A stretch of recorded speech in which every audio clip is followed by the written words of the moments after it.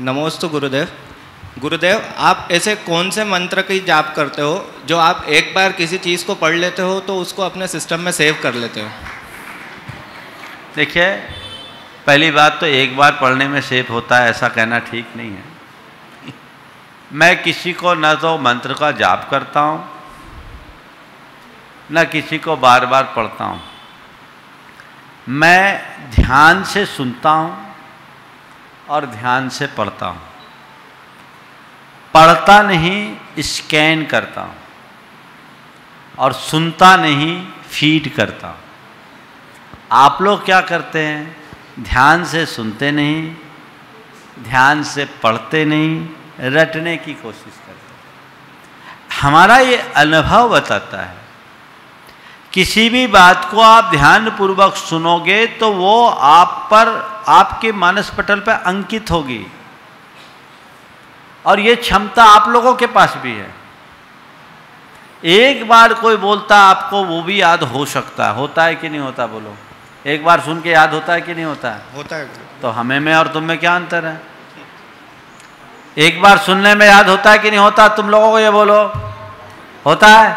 क्या याद होता है? हाँ? कोई गाली दे दे एक ही बार सुनते हो और जिंदगी भर नहीं भूलते। बोलो, कैपेबिलिटी है कि नहीं तुम्हारे पास? एक बार सुनकर याद हुआ ना? बोलो थोड़ा जोर से। एक ही बार सुना ना? तो हम में तुम में क्या अंतर? क्या हुआ? आपने गाली ध्यान से सुना इसलिए याद हुआ।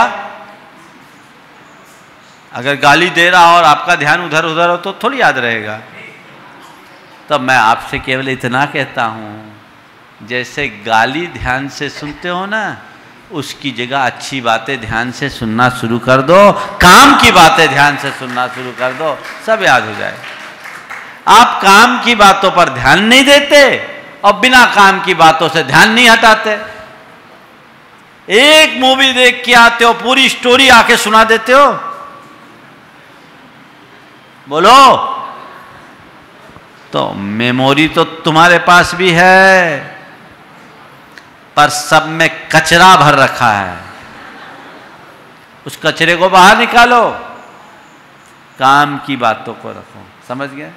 इसी तरह पढ़ते समय यदि आप ध्यान पूर्वक पढ़ोगे तो आपको सब बातें याद हो जाएगी। उस शब्द को मत पढ़िए, अक्षर को मत पढ़िए, उसके चित्र को अपने माइंड में अंकित कर लीजिए, तो फिर आप उसे भूलोगे नहीं।